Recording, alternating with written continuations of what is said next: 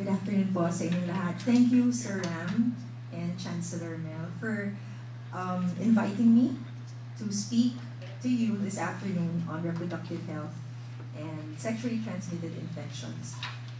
I'm very happy actually to be here because this is a topic that's not often spoken about because it's a very sensitive matter. And actually I was given free rein on what topic to choose, and I chose to speak on this specifically because among the issues in reproductive health, usually when you talk about sexually transmitted infections, it's best discussed because of the sensitivity by a medical professional. And unlike other concerns, such as, for instance, topics which can be spoken about by public health specialists, include other concerns like maternal and child mortality or maternal and child health. But when you talk about STIs, it's best discussed by a medical professional.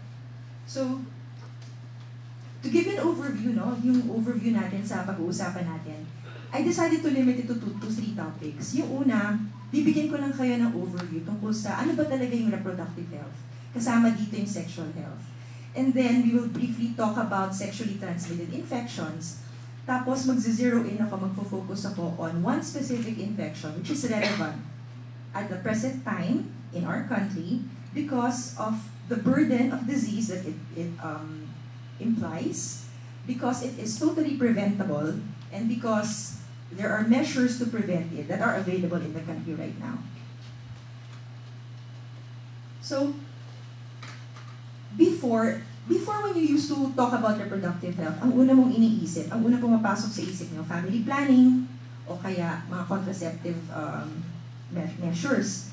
Tapos, because of this very narrow concerns, ang World Health Organization decided to come up with its own definition of reproductive health based na rin dun sa general definition ng health ng WHO, which is a positive definition. Positive siya in the sense na you are working towards a state of well-being. Hindi siya absence of disease. No?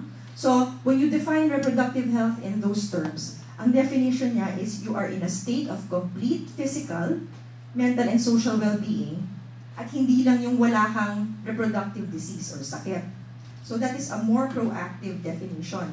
Now, kasama dito, under the umbrella term of reproductive health, kasama dito ang sexual health, which specifically relates to life and personal relations, at hindi lang tungkol sa sexually transmitted diseases o mga sakit.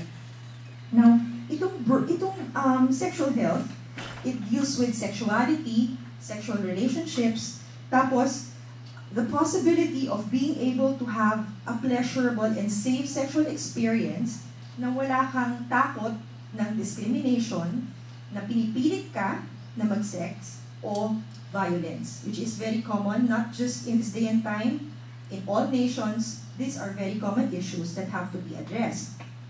Pero hindi ganito lahat, hindi ganito yung pananaw, even before, hindi ganito yung pananaw sa lahat ng mga taon.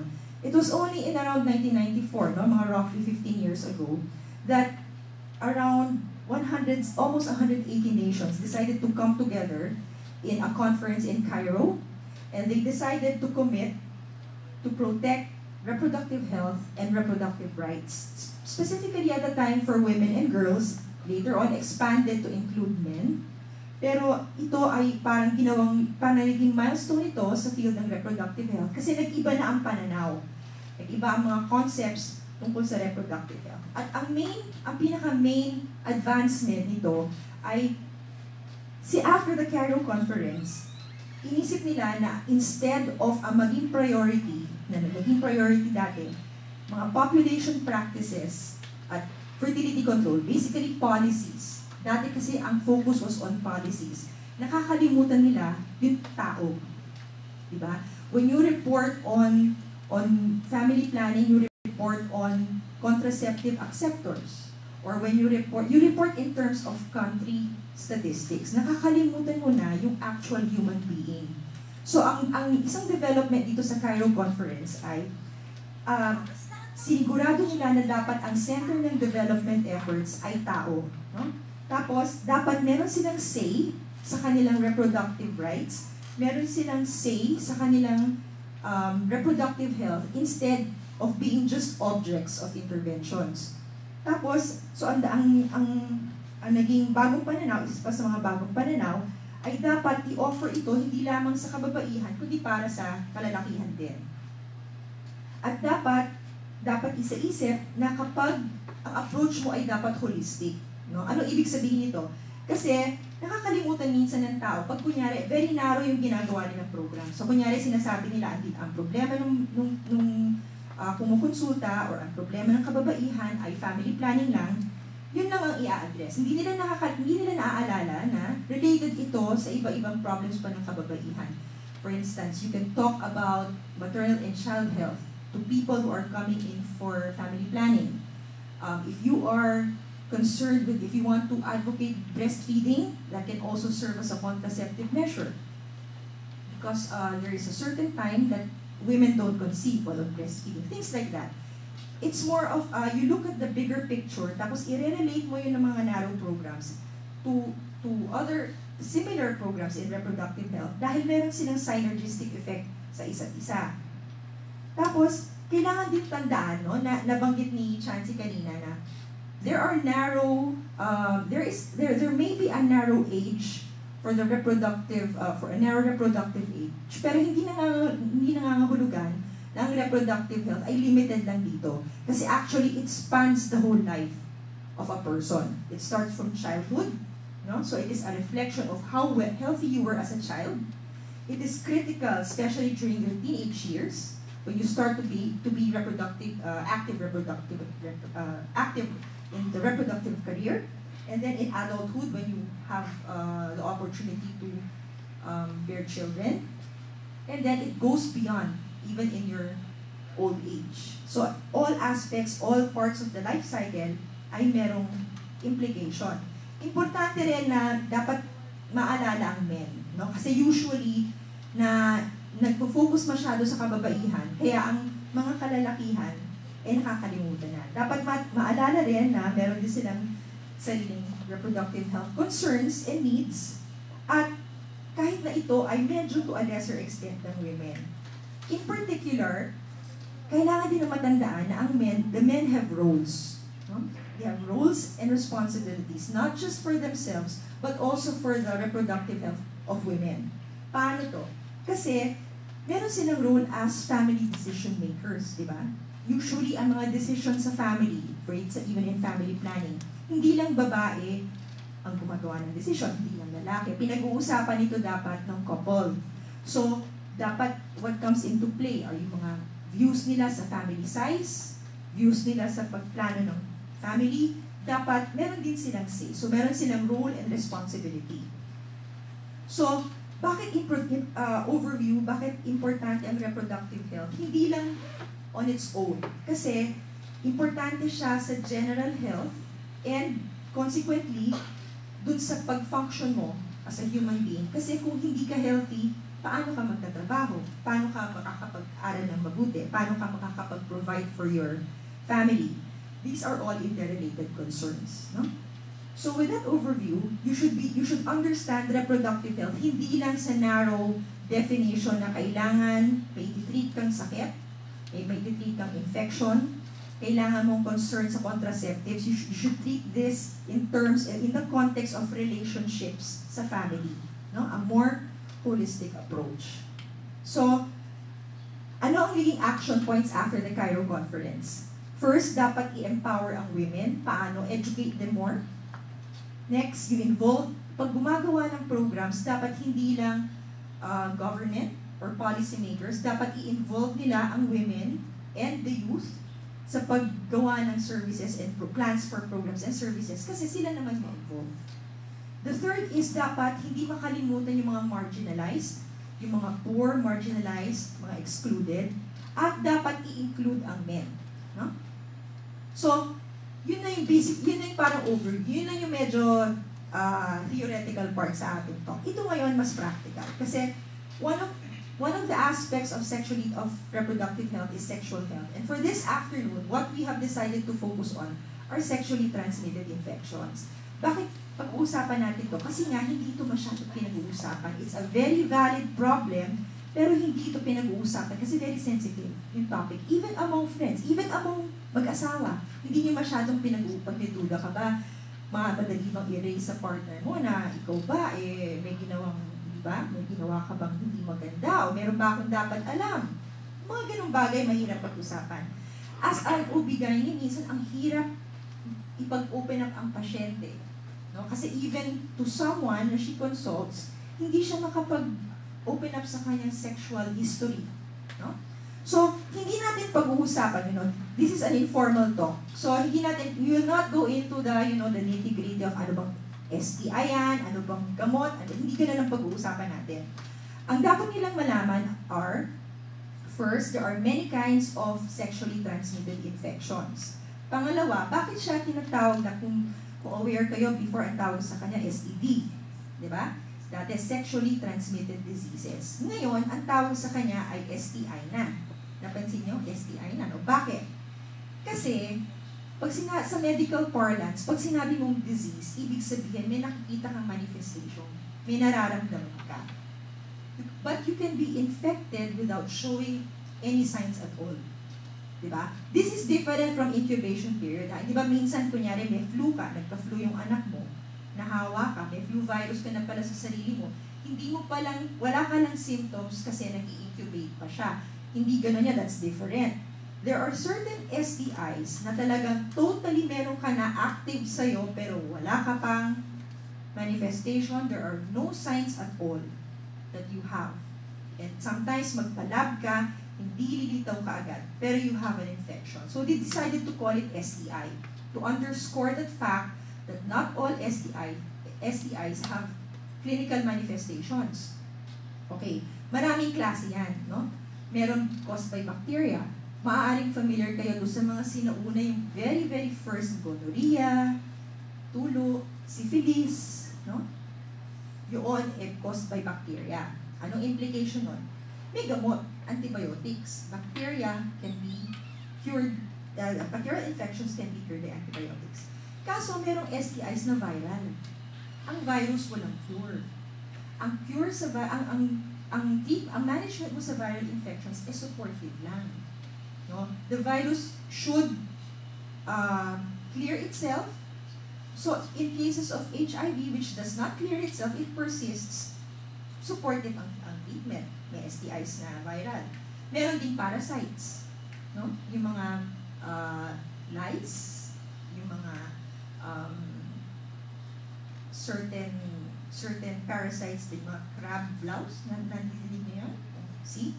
Meron yung iba-ibang klase. So, iba-ibang approach, iba-ibang manifestation. Now, siguro, ang mas importanteng malaman na, regardless of these STIs, bakit ito, at regardless sa concern natin na dapat parehong men and women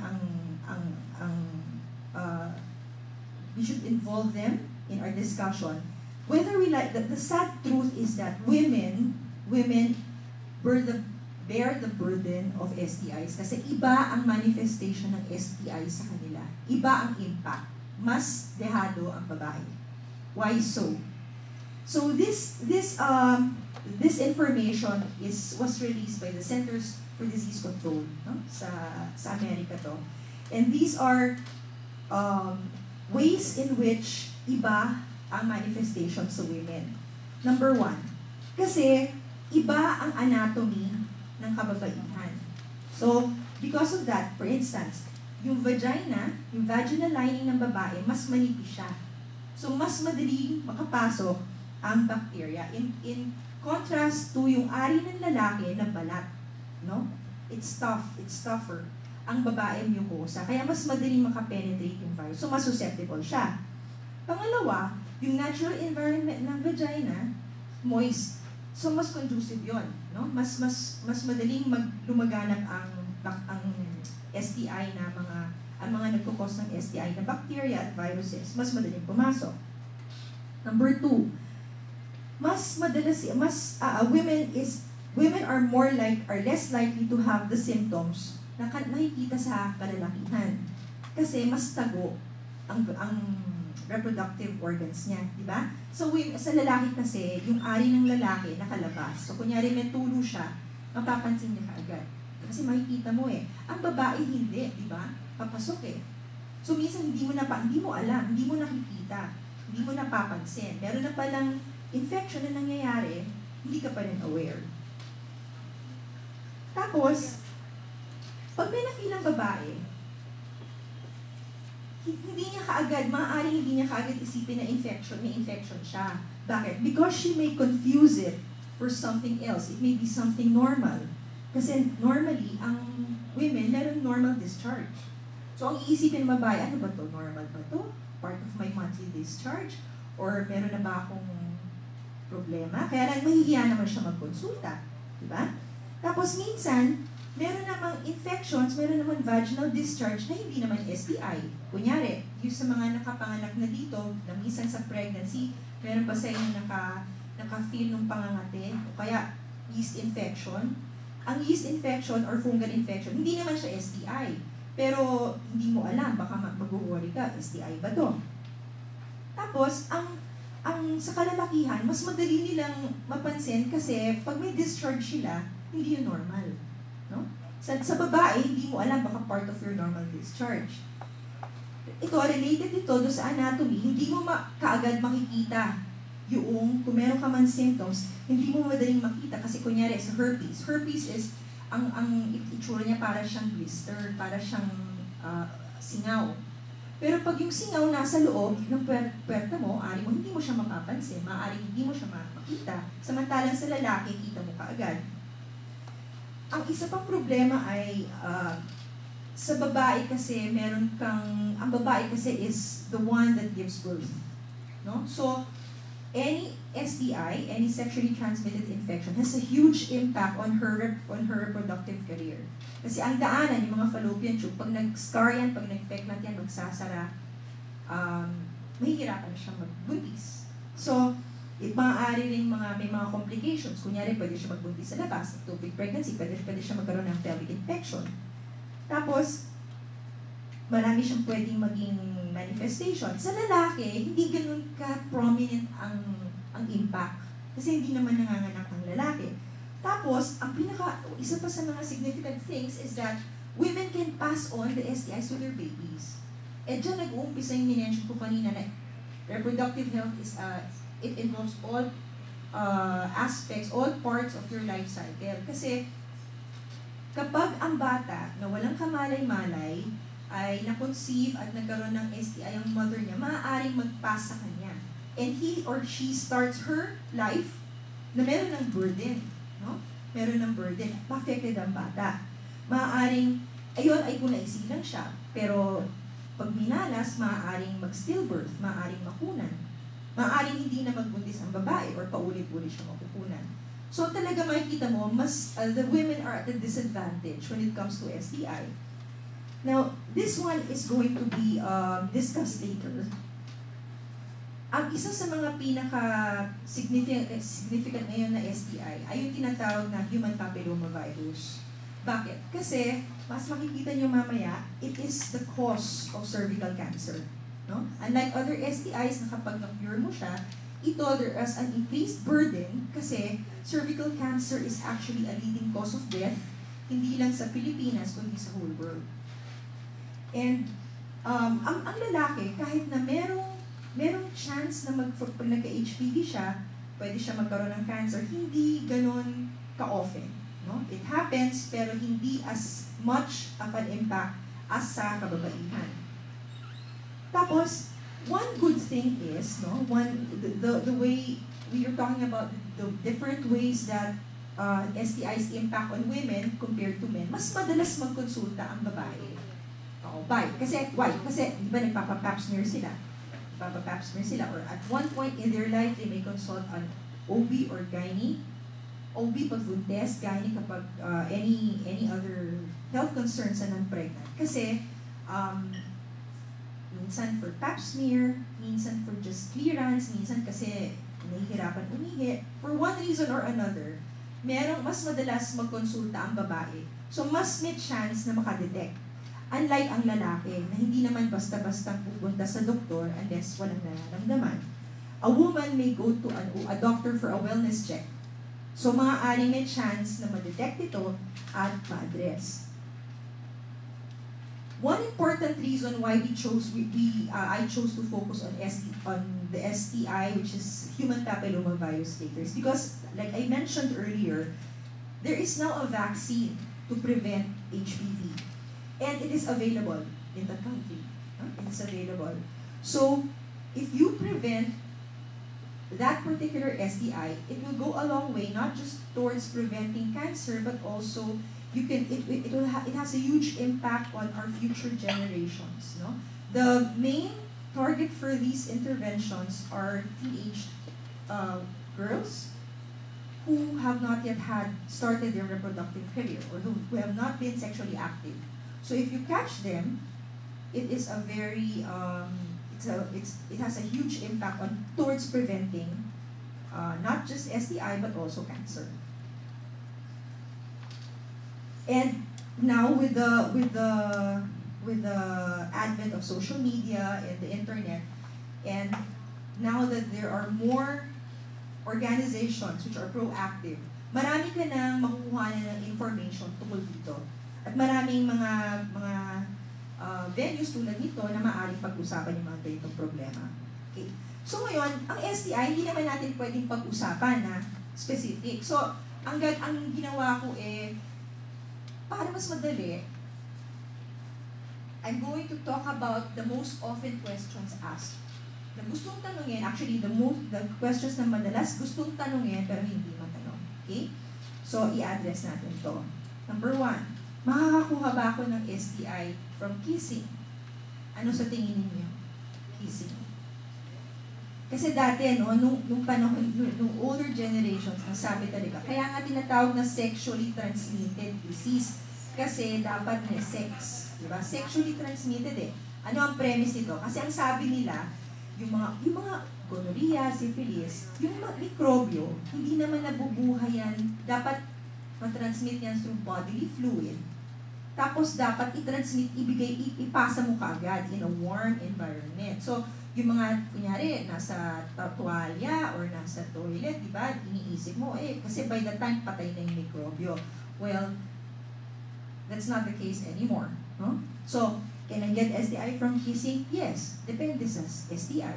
Example, merong genital herpes yung partner mo.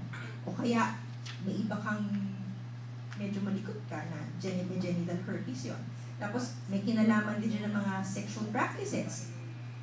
If you get the genital herpes on your mouth, and then you kiss someone, and the herpes virus is in the fluid, you can pass it on. So it's possible. It doesn't happen often. It doesn't happen for all STIs, but if you're asking us, can you get it? The answer is yes. So, dyan pupunta, maisingit ko lang, ang different sexual practices, no? Kasi now, no, being a talk on STIs, it's inevitable that this will come up. The different sexual practices. For example, low risk, it is actually ranked here, no, from low risk to the left to high risk at the right. Of course, high risk is vaginal intercourse and anal intercourse. Kasi talagang penetrative yan. Pero paano itong mga nandito? Kissing, fingering, tapos second is oral sex, male on female, female on male. Tapos the third row is, sex toys. No? Ano implication nito? Paano kung kunwari sasabihin, hindi naman kailangan ng penetrative sex, pero let's say, paano kung hindi naman kami nag-sex, pero may petting or heavy necking? Diba? Kung kunyari may teenage kayo, nakakabahan na kayo. Kasi hindi naman kami kissing-kissing lang, or ano-ano lang. There are many sexual practices, but they think there's no chance of getting an STI because it's not penetrative sexual intercourse, but there actually is a risk. So, can I get STI from oral sex? Yes. As long as you have contact with the genitalia with an infected genitalia with fluids and the microorganisms doon sa fluids, and you have contact with your mouth that also has fluids, you can get it. Huh? Can I get an STI and not know it? Yes. Like I said, there are sexually transmitted infections that have no manifestations at all. So maaaring meron ka pala, hindi mo alam.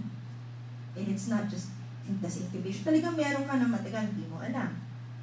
Can I get an STI from a public toilet? What do you think? Public toilet. Actually, yes. No? Before, sasabihin nila hindi. Pero pag minalas-malas ka at may fluid doon sa toilet at naupuan mo, number 2, ang HPV, no? What makes it different? Human papillomavirus, you will see later. Ang transmission ng HPV, ang HPV kasi, human papillomavirus, ang cell na affected dyan ay yung skin cell of the topmost layer ng balat. Kasi actually, mamaya makikita nyo, pag sinabi mong papillomavirus, it's a general family of viruses na kulugo. So actually, yung mga kulugo, yung mga warts, yung mga skin warts, it belongs to the same family. Hindi nga lang siya sa STI, ha? Hindi ibig sabihin na pag may wart kayo, STI yun, hindi yan STI. Pero it's a papillomavirus family, upper layer of skin squamous cells. So pag meron ka ng genital HPV, at may skin cell ka from your are na naka-float sa toilet bowl, at minalas-malas ka, you can pass it on.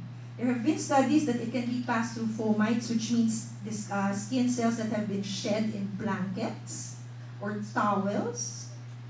So now it makes you think, di ba? Kasi, when you think about it, protective ba ang condom? Ano ba ang nako-cover ng condom? Inis lang, di ba? Eh, paano yung pubic area? Eh, paano kung nagra-rub-rub-rub lang kayo? Yung skin din naman yun. You can get it. So, condoms are not 100% preventive. Not having penetrative intercourse is not totally preventive. So, all these things, there's this changing landscape now of knowledge. Akala mo protected ka. Hindi pala. How can I limit my risk of STI or HPV transmission through sex? You know what the bottom line is? Don't have sex. That's the only 100% preventive way. Abstinence. The minute you have sex, you are putting yourself at risk. Ganun lang yun. So pag may nagtanong sa inyo, paano ko hindi magkaka-risk? How are we talking about risk? Huwag kang mag-sex. Hindi ka magkakaroon ng... The minute you have sex, kahit pa sabihin mo monogamous partner, there is always a risk na you don't know. How do I get tested for STIs? The best way is to approach a health professional, a doctor. Kasi, tulad na sabi ko, iba-ibang STI, iba-iba yan ng way of diagnosing, iba-iba yan ng lab exam. Hindi yan, yung ibang lab exam, dapat doktor ang kukuha, dapat yung medium, yung paglalagyan ng specimen, dapat special, iba-iba yan. So how do I get tested? The best is to consult a doctor. How will I know if my partner is infected with an STI? Hindi mo malalaman. That's the bottom line. You will never know. In fact, even your partner, whether he or she might not even know if he or she has an STI, hindi niya alam. The only way is to get tested. So, hindi mo alam. Hindi rin pwede sabihin kasi matagal na naman siyang faithful naman siya, monogamous naman siya. Nung pagkakakilala mo, dati. Hindi mo naman alam. Sasabihin pa sa'yo. So, you're never sure. That's the problem. That's why this topic is so sensitive. Tapos, paano mo i-bring up? Pag-uusapan niyo ba yun? Diba? Baka mamaya magka-problema kayo, wala namang problema. Baka mamaya mabait naman talaga, tapos pinipilit mo, kukulitin mo. May ano ka ba dati? Ganyan, diba? Pwede magkakaroon pa yung mga all sorts of problems. Now you see why it's such a sensitive topic, diba? What is the best type of protection from STI during sexual activity? Sabihin na nga, hindi makapag-abstinence, hindi nga pwede, no? Well, it's still the condom. It's a barrier method. Kasi we're not saying it's 100% effective, but it's the best given the circumstances. No, better than nothing. At least may condom. Where do I go to get tested again? Just seek go to a health professional, to a doctor. Wag magse-self-test or palalapit. Kasi syempre nahihiya ka eh. Sasabihin mo doon sa OB mo or doon sa doctor mo, di parang kailangan mo i-disclose yung mga sexual history mo. Ay nahihiya ka. So, mag-google ka, what is the best test for ganyan? Tapos, pupunta ka sa lab, pwede ko magpa-test. Hindi gano'n. Kasi you might be missing out on a lot. Better to, come up front and just consult a doctor. Kasi, don't Google it kasi that's not the best way to do it. Okay, so now let's go to HPV. A lot of people may not be aware of what HPV is, but the most prominent case is way back in 2013. You know Michael Douglas, di ba?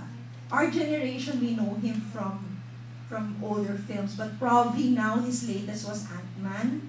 He was the dad. Oo, kasi mga bata pa kayo eh. Ako, I know him pa from nung bata ko, may Streets of San Francisco, o kaya Fatal Attraction, o kaya Wall Street pa yun? Or something like that. Well, in 2013, he was diagnosed with throat cancer. What was then known as throat cancer? Now, eventually, it became known. Sabi niya that later on, tongue cancer pala. Basta may cancer siya sa bibig. Tapos, he was being interviewed by a British, I think, The Guardian. Ang ano naman was, yung pagtanong naman was in the context of smoking and alcohol. Parang, do you have any regrets about smoking? Because, you have ganyan? Ang sagot niya, no, I don't, because I acquired this through oral sex. HPV is throat cancer is caused by HPV, which can be acquired through oral sex. So parang bottom line is, yung blurb, oral sex caused my throat cancer. You can imagine, kasi may wife naman siya, si Catherine Zeta-Jones. Ano naman ang implication nun, di ba? Syempre, kagulo sila. For a while, I think they even separated, no? They just got back. Kasi, he said that he acquired his throat cancer through an HPV infection through oral sex. And then, of course, syempre, ayan na, 2 years later, he said, naku, that time I made those comments, I really regret doing that because the effects on my family and on my wife, di ba? Kasi hindi naman, the assumption is, of course, even if you think that she may not have been the only partner, she's the wife. So that's how sensitive this matter is, no? The thing is, totoo naman na talaga ang throat cancer can be caused by HPV. Caused by Bakit? Kasi lining ng throat, no? Again, the squamous cell. So, yun yung pwedeng effect. Pero here, no, I cited that case because it was one of the most prominent cases. But it's in a male. But the biggest burden of HPV infection, STI na HPV, is in women. And it is on cervical cancer.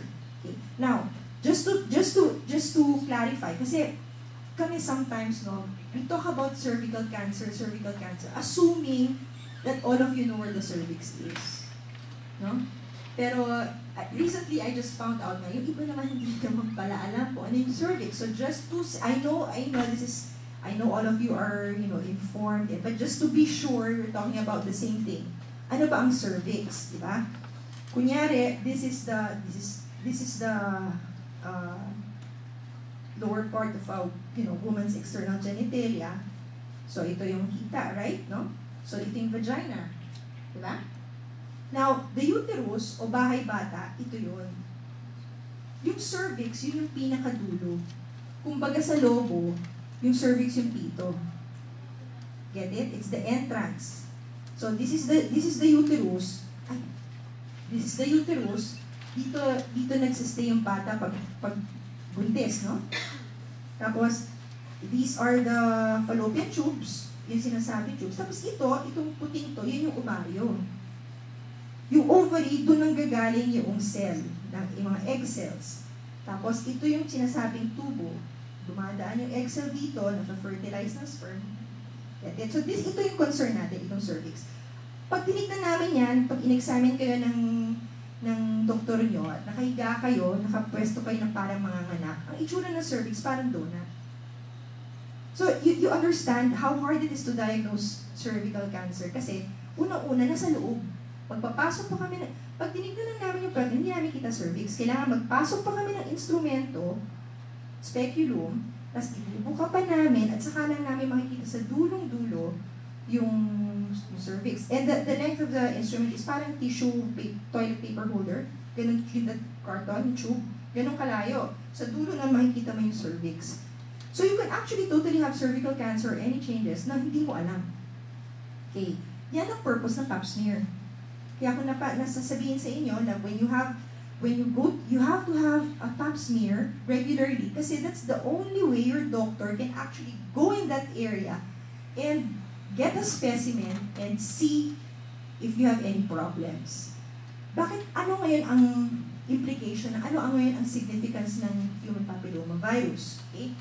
Now, studies have found out na ang HPV is the necessary cause of cervical cancer. No? Ay, ulitin ko, necessary cause. Necessary means kailangan. Cause means yung dahilan. So, bottom line is, it implies that kung wala kang HPV, persistent HPV DNA, hindi ka magde-develop ng cancer. You need the HPV DNA to prevent the cancer. It's a necessary cause. Now, causality, when in medical terms, causality is a very hard thing to prove. And mga doktor, it should be all evidence-based. So dapat may maganda kang pruweba na talagang cause yan. Okay, give you an example. You know the association of lung cancer and smoking. Diba? You know the association of hepatitis B and C to liver cancer. Yun, hindi nila masabing cause. Sasabihin lang nila association. They have not proven causality. Hindi mo pwede sabihin na smoking causes lung cancer. Or Hepa B causes liver cancer. They can't even say that, kaya hindi ba sa atin, it's parang common knowledge na dapat may risk ka. No, hindi. But for HPV, it is the first, cervical cancer is the first cancer that they have actually gone on record to say that HPV is the cause. Ano implication nun? Pag wala kang HPV, hindi ka magkaka-cervical cancer. Diba? Yun kasi siya yung cause eh. Wala nang ibang other factors eh. That's why prevention is important. Now, the problem pa is HPV is the most common sexually transmitted infection. Among all people, half of all people will have HPV at one point in their lives. It's the most common. So, ano yung combination na yun? It's the most common, it's hard to detect, it can cause cancer, di ba? Parang sobrang, yun. Now, question, if I have HPV DNA, no? That's how they test now eh. So, tests, no? DNA tests. That ibig ba sabihin, at risk ako for cancer? Not always. Bakit? Kasi, like I told you, HPV, papillomavirus, it's a huge family of viruses. More than 100 types. More than 100 types of viruses. Tapos yung iba, hindi naman lahat sexually transmitted. Among those that are sexually transmitted, hindi siya lahat nagkukos ng cancer. You have benign or non-cancer causing types, and you have high-risk types. Okay? Anong importance nito? Kasi, yung mga non-cancer causing types, ang pinaka well-known dyan are types 6 and 11. They also cause an STI. It's called genital warts or condyloma acuminata. Para siyang kulugo pero sa puwerta or sa lalaki. Is it cancer causing? No. But it is an STI. So you have to treat it. Pero hindi siya magpo-proceed to cancer. However, there are also certain types which are cancer causing, high-risk types. HPV 16 and 18 are the most prevalent, most common. Importante to kasi yung mga vaccines na available, ina-address yan. Vaccines against these types. Okay? Question. Paano yan kung kunyari meron akong high-risk type? Meron akong ito. 16-18, sabi ni doktora, cancer-causing daw. Will I have cervical cancer? Not necessarily. Bakit? Kasi it is not the presence of the high-risk type that automatically causes. It has to be persistent. Persistence of the high-risk types. Now, ang natural history ng HPV is, kung magandang immune system mo, you can clear the virus without doing anything in 3 to 6 months. Kahit pa nagkaroon ka ng high-risk type, kunyari, I acquired it, high-risk type, 16 and 18. But when you test me on the 7th month, wala na. No? So you can clear it. However, there's a certain cohort of people na for some reason they're not yet definite about what it is. Is it my genetic makeup? Is it my immune system? Some of them don't clear it. So, nagpe-persist. Kaya siya tinawag ng persistence. Kaya 1 year pa rin, meron pa rin. 2 years pa rin, meron pa rin. Now, ang good thing and bad thing about cervical cancer is, cervical cancer is not an instant cancer. It takes a long time to develop. Average of 10 years. And before you reach that cancer, that point na it's cancer, we have what you call precancerous na stages. 3 pa yon, at least 3. Bottom line is, if nagpapa-pap smear ka, madedetect yon precancerous stages at one point or another. Kunyari, hindi ka nagpa-pap smear last year. Kasi last year, kunyari, precancerous stage 1 ka. Na-miss mo yung pap smear mo. Pag nagpa-pap smear ka next year, probably precancerous stage 2 na yan, pero precancerous pa rin, hindi pa rin siya cancer. There are so many points to stop it, to address it. Kaya lang, pag hindi ka nagpa-screening or nagpa-pap smear, hindi yun madedetect kasi tago nga eh. Diba? So, that's what makes it sad. Kasi it's a sad thing kasi it's totally preventable. You can detect it through screening. The thing is, not all women go for a pap smear. We do not have any nationwide screening program that's instituted. Most of it practically everyone does it on private patient basis or on your own initiative, di ba? Ina-advise, pero hindi naman lahat ng kababaihan nagagawa. So, ang result niyan, cervical cancer is the second most common cancer among Filipino women. And it is also the second highest killer of women. Now, take note of this. Incidence starts rising steeply at age 35. Why 35? Kasi nga, it takes a long time to develop. So, let's say you become reproductively active. You start your sexual activity at your 20s. Tama lang, di ba? It takes around 10 years. So, mga in your 30s, diyan pa lang siya magsa-start. Unless nagpapapap smear ka na detect rin. Mga 30s ka mag-peak. Okay? So, what are the statistics for the Philippines? 12 Filipino women die from cervical cancer every day despite the fact that it is a preventable disease through screening and prevention. Diba nakakalungkot? Pwede mo ma-prevent eh. Okay? Well, again, just to reiterate, 100% of all cervical cancer cases are caused by HPV. It is a necessary cause. And 50% or half of sexually active individuals will catch HPV at one point in their life. Those are the stats.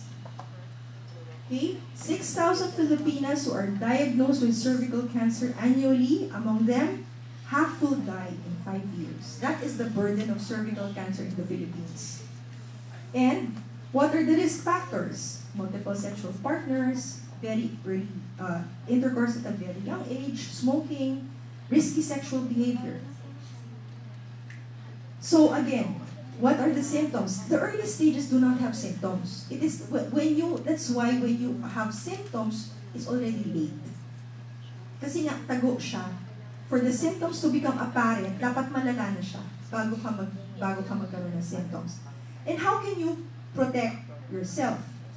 abstinence, monogamy, regular screening, and this is what we want to talk about now, vaccination. Huh? Now, because of the advances, I had firsthand with the phase 3 clinical trials of these vaccines. So it started in 2004. The groundwork for this was earlier on pa, no? Late 90s. But finally, you know naman, di ba, before a drug or a vaccine goes into development, it takes a really long time. So pagdating sa phase 3 trials, ibig sabihin, talagang nakapasa na yan sa safety. Nag-attend kayo sa ethics, di ba? O yung mga safety, clinical safety, efficacy trials. By the time you reach phase 3, you're testing it on women. There are two vaccines available. One is by GSK or GlaxoSmithKline. It's called a bivalent vaccine kasi it addresses the two high-risk types, 16 and 18. It decided to focus on the cancer-causing types. The other vaccine is by MSD or Merck Sharp Dome. Merck. It's called Gardasil. Unlike, in addition to the 16 and 18 that Cervarix addresses, it also addresses two non-cancer-causing types, types 6 and 11, which prevents genital warts. Bakit bivalent lang yung isa? Kasi GSK decided to focus lang. It's not discounting na problema rin ang genital warts. It's more like they decided to focus on the cancer because of the risk, no? And genital wart kasi pwede mo siya i-treat through other means. They decided to focus on the high-risk types. Whereas Merck decided to address even so it's called quadrivalent ang sa Merck, bivalent ang sa GSK. Now, the thing is, it's proven to be effective talaga. It's probably the most effective vaccine at the moment across all vaccines. Protection is in the 97 to 99%, which is very, very it's unusual. Bakit? Kasi nga, na-prove nila it's the necessary cause eh. Kaya, pag na-address mo, di ba? I think Merck now has moved on to having a 9-valent vaccine, na non-valent. It's not yet available here, pero it started addressing more types. But all studies have shown that getting vaccinated with either of these can really have a great impact kasi it will really protect. The thing is, the labeling, no? Syempre, these clinical trials were made with certain age groups in mind. So, ang difference is sa Cervarix, ang recommendation niya is mainly for the girls. So, Merck has that extra provision na pwede rin ibigay sa boys. Pero it's actually just a technicality. It's more of kung ano yung pinasa nila sa FDA for approval. No? But it actually protects, no, against HPV infection. And all the other cancers that are related. Now, so the question is, it's available here now, no? It's available here. It's not yet a countrywide policy, but schools have started to advocate it, to recommend it and this is one of those vaccines that are really strongly recommended because of its impact. But as with other vaccines, we don't have a country policy, a national policy for this because it doesn't come cheap. One vaccine, you give each vaccine for 3 doses, depending on the kind of vaccine. You give it first month, and then after 1 month, and 1 or 2 months, and then by the 6th month. So 3 doses yan. And each dose costs anywhere from 3 to 5,000 pesos. But if you think about the protection it will afford you, diba? Ano ba yun? Of course, they always emphasize na it would be best to combine vaccination with screening. Screening pa rin. No? Just to be sure. Probably the screening could be at longer intervals, but importance is you have to, and it's best to start with the teenagers before they start their sexual activity. But it doesn't mean that if you are already in your middle age or matanda ka na hindi ka na pwede magpa-vaccinate. Pwede pa rin kasi hindi mo naman alam eh. Kailangan ko ba muna magpa-test kung may HPV ako bago magpa-vaccinate? Hindi siya cost-effective. Kasi nga, just because ma-detect yan, tapos it can sometimes cause undue concern pa, kasi hindi naman ibig sabihin na kapag may HPV ka, magkaka-cancer ka na eh. So if you test and you're positive for a high-risk type, yung pala, not knowing na siguro pala, looking forward, i-clear mo pala yun, edi kinabahan ka pa, na-anxious ka pa, inaway mo pa yung asawa mo. Marami pa, you don't have to test, but you can have it, no, it will afford an additional degree of protection. There have also been studies that there's a second peak of sexual activity. This is interesting. There's a certain peak of sexual activity in the 50s to 60s. Diba? Parang, sila mga tita, mga tito, biglang nag-active ulit. So, there is a relevance, no? Pwede mo pa rin, hindi ibig sabihin na reproductive age group lang. The question now is, sige, bakit binibigay niya sa males? Kasi the same HPV, it causes squamous cancer. And corollary to that, lahat ng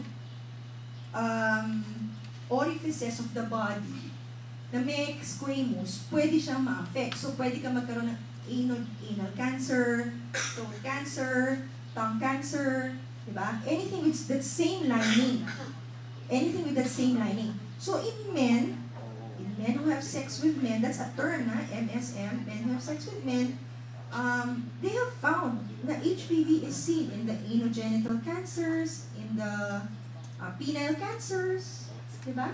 Nakikita rin. So, if you think about that, vaccination also has a relevance sa lalaki, di ba? Pwede mo rin, hindi naman, di ba?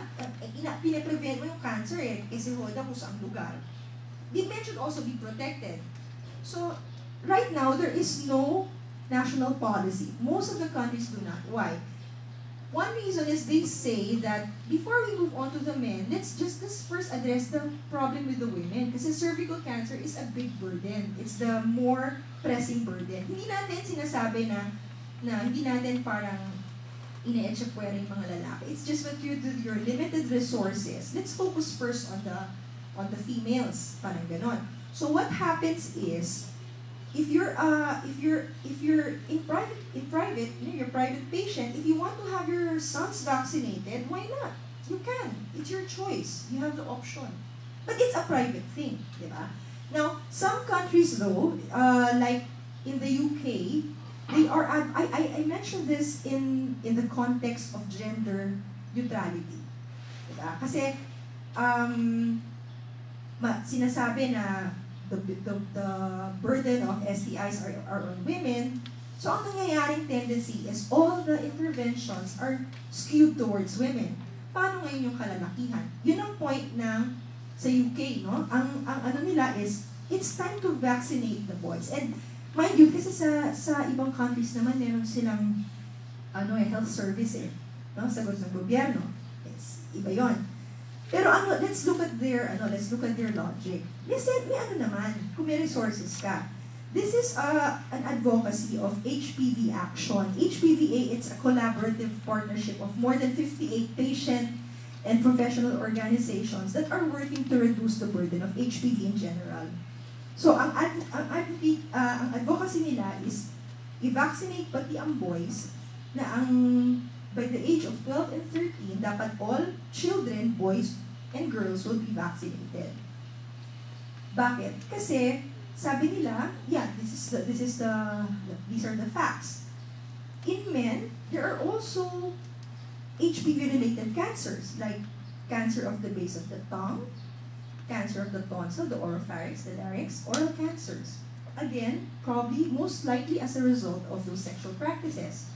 Then, despite the impact on the health of both sexes, most of the countries in the world have HPV vaccination programs na directed sa kababaihan for the reasons I mentioned earlier. Pero, ang HPV kasi, nakaka-affect sa, hindi lang sa cervix, kundi sa anus, mouth and throat. Tapos, pwede mo rin siyang ipasa sa genital contact, no? Eh, ano ba naman yung,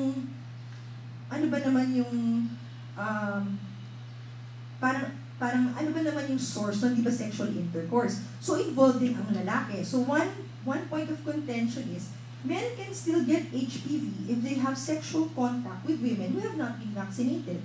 So, pag in-address mo yung vaccination ng women, tapos hindi mo sila i-address, di mo put them at risk kasi hindi mo sila binaccinate kasi lalaki sila. Then, another is that in some, it's too small but I can give you the gist is that kapag girls na yung vinaccinate mo, it perpetuates the belief that females are the ones who bear the primary responsibility for health or sexual health. Parang sinasabi mo, para hindi tayo magkaroon ng cervical cancer, pakunahan ng babae. Lalaki, damay lang. Diba? Ito, it underscores the fact that reproductive health should be a shared responsibility by both sexes. And then, ito, men who have sex with men, or MSM, they are at high risk of HPV-related diseases, and if you have no policy like that, they will always be at risk. Kasi girls lang ang pinavaccinate. And here, ito, kasi since walang national policy, there is a growing trend for the affluent or the ones who have means and the informed parents to have their sons vaccinated. So, ang nangyayari na exacerbate yung existing inequalities between the haves and the have-nots. Diba? Kasi kung wala ako, hindi ko maprotektahan yung son ko. Kasi wala akong means, tapos kahit informed ako, wala akong means kasi magpagas medyo pricey yung vaccine. That's why many countries actually now recommend the vaccination of boys. Australia, Canada, the US, there are some states that already advocate for this. It will be a long time, no, for the Philippines. Kasi nga tayo ngayon, females, hindi natin ma-vaccinate lahat. So, these are the final slides. Ano ang dapat natin tandaan, no? Na with all the policies for reproductive health, gender norms, gender issues are very, very important. And this is very relevant, especially with the times now. Bakit? Kasi yung mga existing gender norms, nakaka-affect siya ng expectations of both what men and women can do or should do. For instance, ang mga lalaki, pag ang norm you see them as strong, parang mag-hesitate sila mag-seek ng, kunyari, meron silang gustong i-consulta or may nararamdaman. They will hesitate to seek they will hesitate to seek health services kasi they will perceive that as a show of weakness. Diba? Ano naman yun parang, konsulta pa naman. Huwag na, okay lang yan. Kaya lang yan ng kasi ayaw nila magpakonsulta. Then, ang women naman,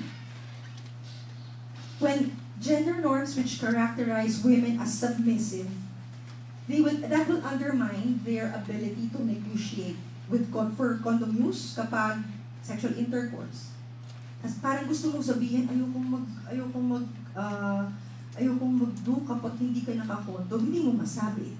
Kasi parang in the partnership, submissive ka. Pag sinabi ng bossing mo na ayoko ng condom, hindi ko ma-feel yung sensation, ganyan, hindi payag ka na lang, kahit hindi ka protected, di ba? Tapos, other more serious consequences come into play.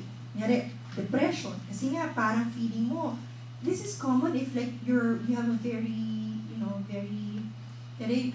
woman ka, tapos malikot ang partner mo, tapos alam mo every time you have sexual intercourse with him, maaaring you are putting yourself at risk, tapos alam mo namang ma-affect ka pero wala kang masabi, o kaya alam mo na yung mga sakit mo nanggagaling doon, so you become depressed. Or sometimes gender-based violence. Kunyari, pinipilit mong mag-contraception, ayaw naman, di ba? Also, unintended pregnancy and increased risk. So So the bottom line is we have to learn how to engage men as partners in reproductive health. So for my last slide, I think this underscores that across all issues, gender issues should always be a consideration in reproductive health programs, because no matter how efficient you are in instituting the policy, if you do not address gender inequality, this will impact on your programs and consequently your desired health outcomes. So with that, I'd like to end this talk. I hope that you have learned something from it. And if you have any questions, I'd like to entertain them. Thank you.